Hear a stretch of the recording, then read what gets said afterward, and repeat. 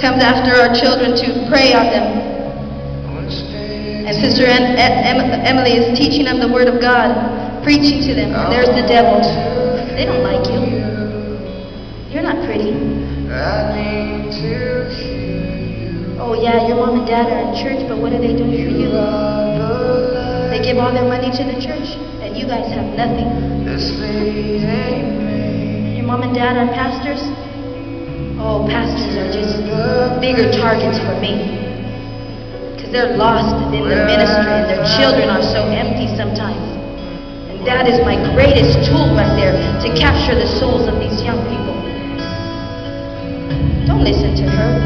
Don't listen to her. You look at me. I'm the one who's going to give you love. I'm the one who's going to fill you with compassion. Not her. No. It's me that's going to be here in the long run. You think God's going to use you?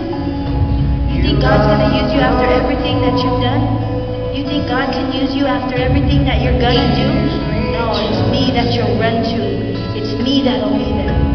It's me that'll be there. It's me that'll be there. It's me that'll be there. It's me. It's me that'll be there. It's me that's going to take you. It's me that's going to keep you. It's me that's going to take you. It's me that's going to keep you. Not God. Not God. Then when he has them at this place, and this one is far from these children, then he's able to get her, and he's able to rip what God has given her, the purity that God has given her. He's able to take it away, and none of us are listening because we missed something from here to here.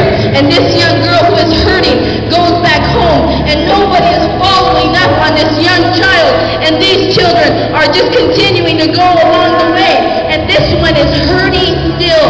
This one is getting pushed back by the devil, further and further away from the call of God, and we do nothing about it. We stay right here in this circle, and we just continue to preach just as